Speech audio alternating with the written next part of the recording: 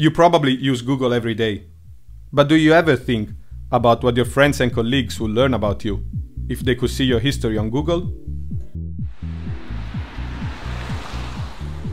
Whenever you buy something online, check your email, or use your e-banking, there is a mathematical tool running behind the scene to make sure that people cannot steal your information. This tool is called cryptography. My name is Claudio Orlandi, and I research cryptography protocols at Aarhus University. In my research, I don't need big laboratories or expensive machines. You could say my lab is in my head. As a researcher, I spend most of my time thinking about how much I don't know.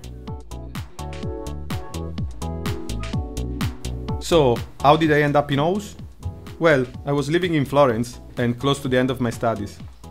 And I decided I wanted to learn more about cryptography. So I looked at the pile of the papers I studied, and this guy was named all the time, Ivan Damgos. There's ways to do this.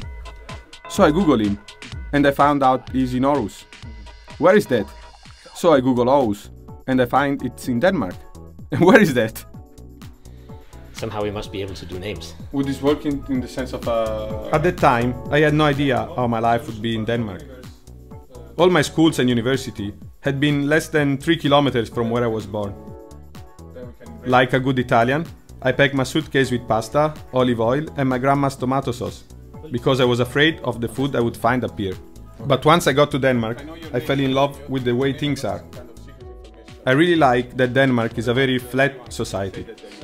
Compared to other countries, here it does not really matter if you're leading the company or cleaning the offices. Everyone should be treated nicely and have a good life. I really like working with other people, and I think it's the right way to get good results. At computer science, there are 15-20 people working with cryptography, half of which are not from Denmark. Ivan is the head of the group, and is one of the most famous in this field. So, you might think he's always busy and it's impossible to talk to him, but really he's always available and happy to answer all your silly questions. In weekends and evenings we hang out together, especially with the people coming from abroad. Your fellow PhD students and the rest of the group becomes kind of your family. When you start doing research, you think you're smart, but then you're thrown in with the big fish, and you spend most of your time having no idea how to solve the problems in front of you. If I get 2-3 really good ideas in 1 year, I would say that that was a good year. And that means 362 days of failure, but you get used to it.